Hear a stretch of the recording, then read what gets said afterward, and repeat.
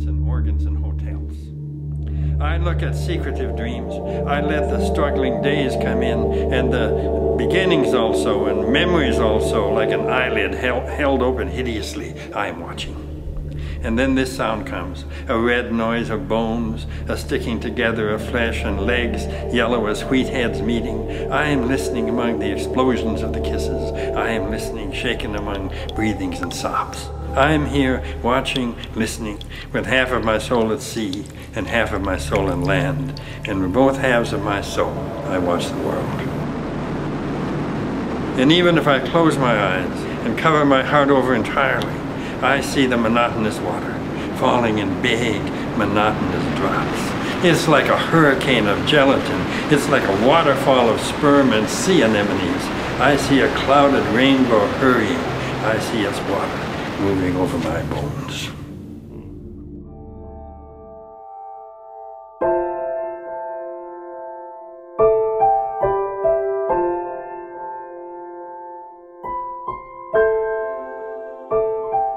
The mystery of water is a huge subject because we have created a world in which we take water for granted. The crisis is coming. The question is, are you prepared? Do we prefer money over natural resources? Water is the medium of life and the fluid of life. And that is the quality that, to me, is the greatest mystery of water, the quality of an information carrier. And I'm alarmed by what I'm seeing. I've been working in the oceans, filming them for more than 25 years. The age of civil disobedience to force our politicians to act on the environment will start. And we ask at this time that you awaken those that have the responsibility to see that they listen to not only scientists, but they listen to the indigenous peoples of the world who hold the secrets and the respect for water. All these things we ask for.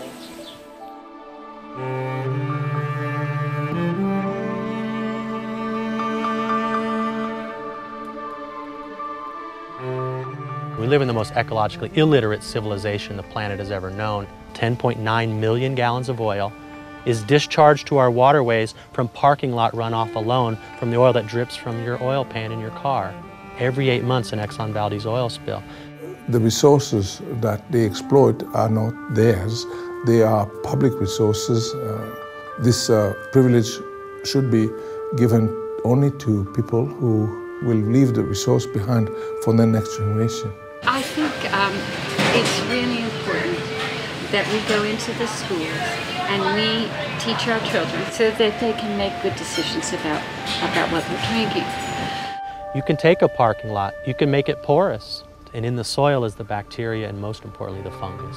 When they see a molecule of diesel fuel, they're like, oh goody, here comes dinner. And they render that once perceived toxin or pollutant into food. But water quite happily absorbs all this material and it carries it away. And in the process of doing that, it breaks it down, reabsorbs it, it redistributes it, and it washes the world. So if you can't turn the byproducts of that process into food for the next cycle, then you shouldn't make it.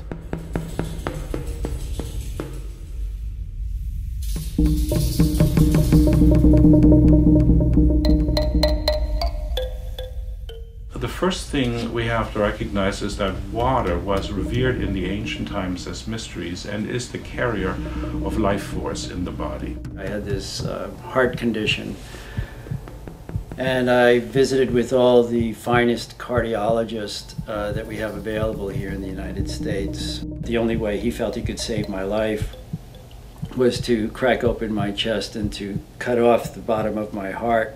When I met with him, and I said that I've been using hydrotherapy and this is why I'm feeling so great and things are working. He said, well, you never know. Your heart could have healed itself.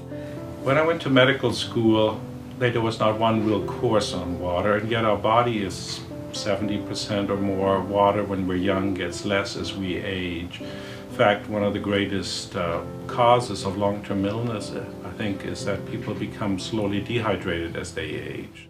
We're a carbon-based life system on planet Earth, structurally. We're carbon, but the lubricant and the elixir of life, the metabolic processes of this life is all lubricated by water. I know people will probably wake up and realize that it's more important than anything else. Without water, we cannot live.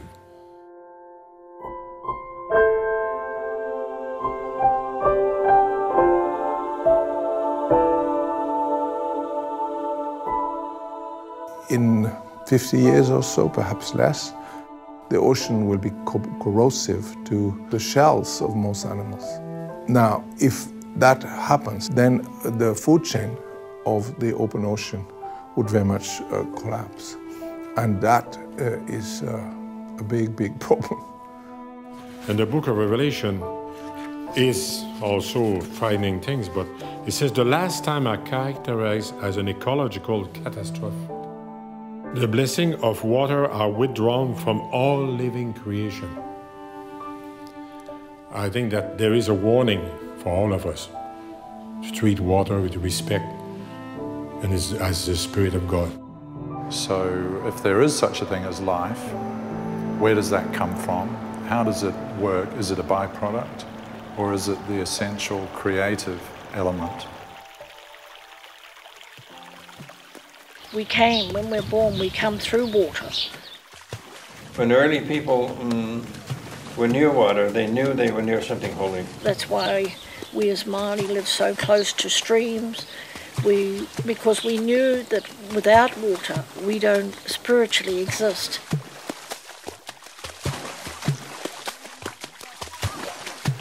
Each human being on the planet has individual freedom, yet has a cohesion with all of humanity and all of nature as a whole. But nature's essence as such is water when it comes to life. So they're almost synonymous, really.